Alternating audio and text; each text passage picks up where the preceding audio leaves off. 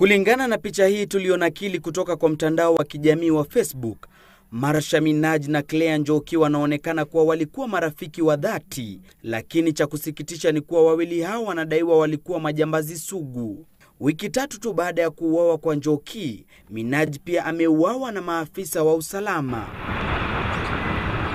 Kulingana na OCPD wa kituo cha polisi cha Kayole Joseph Gishangi, Minaj anayedaiwa kuhusika na visa vya uhalifu katika maeneo ya Kayole na sehemu zingine hapa jijini, pamoja na mshukiwa mwingine walikuwa wamejificha katika chumba kimoja katika eneo la Soweto Kayole jana mchana wakati polisi walipopata taarifa kutoka kwa wananchi. Wawili hao wanasemekana kuwa waliwafiatulia risasi maafisa wa usalama walipovamia chumba hicho na kudai wafungue mlango. Polisi walipata bastola moja, risasi 5 na maganda 3 ya risasi wakati wa tukio hilo.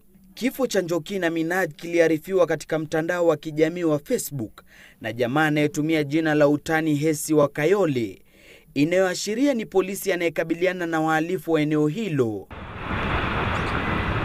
Hata hivyo, Gishangi amesema kuwa hakuna kikosi maalum kinachokabiliana na wahalifu hao na kuwa maafisa wote wa polisi wanashirikiana kuona kuwa wameimarisha usalama katika eneo la Kayole. Gatete Njoroge, Citizen Nipashe.